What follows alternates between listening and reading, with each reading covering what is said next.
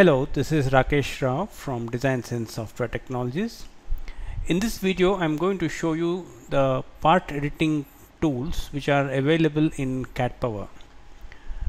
The part editing tools in CADPower are used to edit a polyline and perform some operations on only a part of the polyline. For example, if you have a polyline like this which consists of linear as well as arc segments, you can perform a number of editing on these polylines using the part editing tools. For example, if I go to extract part of a polyline, so I pick first point of the polyline and second point, and what CADPower does is it extracts that segment as a separate polyline. The original polyline stays intact and the new polyline is created as an independent entity. Similarly, there is something called offset. So if I pick 2 points, in this case I'm going to choose the arc segments, and I pick a side to offset and I enter a distance as 100, and you can see that just that much of the polyline has been offsetted by 100. This is actually a great time saver because in normal situations, either in BricsCAD or AutoCAD, you need to make a copy of the polyline, explode it, and then erase what you don't want, and then do a pedit join, and then you have to move and place it where you want. So it's a time consuming operation. The part editing tools in CADPower make it really fast. Let us look at some more options. For example, there's something called stretch. So if I want to stretch this polyline between this point and this point, CADPower automatically extracts that part of the polyline and I can stretch it and place it somewhere here. So you can see now that since I've stretched, the polyline remains intact and just that bit which I picked has now appeared here. Similarly, let's go to mirror.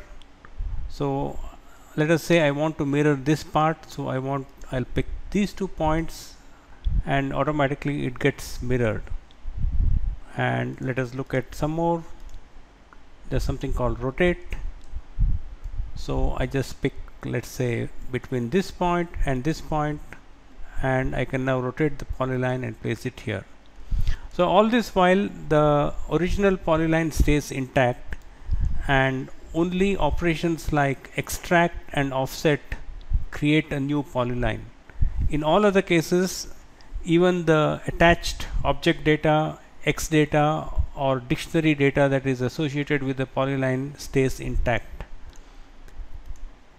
The last one I'd like to show you is reshape. So what reshape does is it allows you to pick 2 points and all the segments between those 2 points are removed, and now you can place a new geometry for your polyline and click done, and you can see that once again the polyline has been part edited. So part editing is a powerful productivity tool for polylines which help you do a lot of things which you would have otherwise used using a number of tools like explode, pedit, join, erase, and so on. So for the drafter who needs these kind of operations on a regular basis, the part editing tools in Polyline tools of CADPower help them to focus exactly on the task that they need to do rather than worry about which CAD command to use. So give it a try. It's available for a 30-day trial.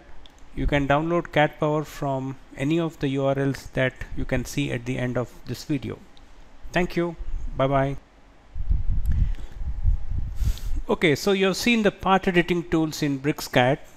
We would also like to say that the same is available in AutoCAD as well, because CADPower functions identically in AutoCAD as well. So if you go to AutoCAD also, you see the identical menu and you can perform exactly the same operations that you just now saw in BricsCAD.